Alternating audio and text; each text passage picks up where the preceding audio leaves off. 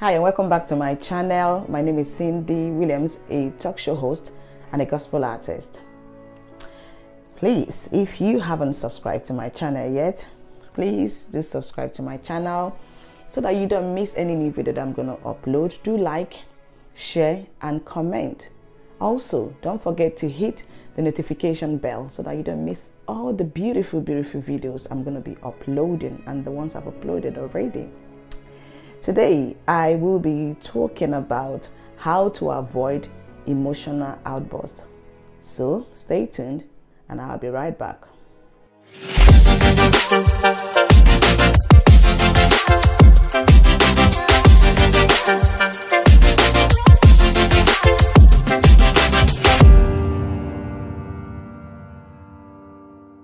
Welcome back.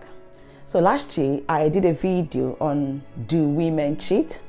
So after watching this video, someone requested for this topic. So if you have any topic you want me to talk about, please do send a request, send me a comment, and I will, do that. I'll do that. So is it possible to overcome this habit, you may ask? Even when we are emotional, when we are overwhelmed by stress, of nothing is going well in our life, in our relationship, even when we don't have food to feed the family. But how do you overcome? How do you overcome this, outburst? I have 5 points today. Number 1, identify the behavior you would like to stop engaging in. You need to identify. I would say make a list of them and try to work on stopping them. And try, your hardest, try your best in stopping them. You can use, the help of counselor or a therapist to help you as well. Number 2, identify the emotional that accompany or leads to this behavior. What leads to this behavior? What makes you to do or to act that way? The frustration that proceeds, lashing out verbally, the depression that proceeds for you to overreact. This might help when you think about, what makes you to act that way. Number 3, find the emotional trigger. Knowing what triggers, your outburst is very, very important. When you know, then you now know how to deal with it. But if you don't know what triggers it, how are you going to solve it? Ask yourself this question. What kinds of things lead me to, do this?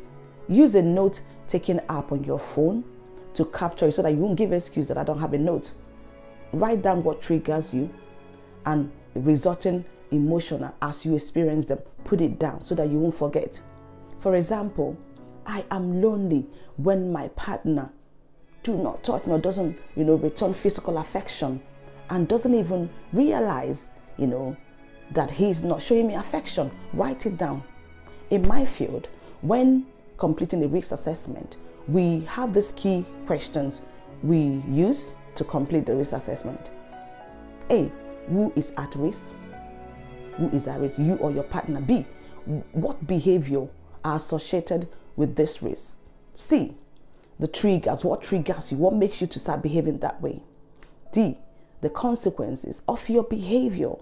What is the consequences? E, what do you need to put in place for you to be able to reduce this risk or this outburst? You need to put something in place. Number 4, become a spectator instead of being the emotional. Being human beyond the emotional. Amazing. Watch yourself experience the emotional. Observe it. But don't act on it. Just observe.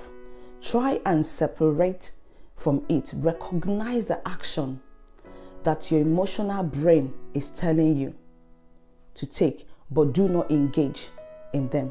Your brain is telling you something, your emotional brain, but do not act on it. Number 5, choose a more proper response. Tip 4 help us to intervene to deter this reaction. Now is for me to engage the rational part of my brain to choose a more appropriate, response rather than, calling name calling, idiot, bitch, this, you're useless.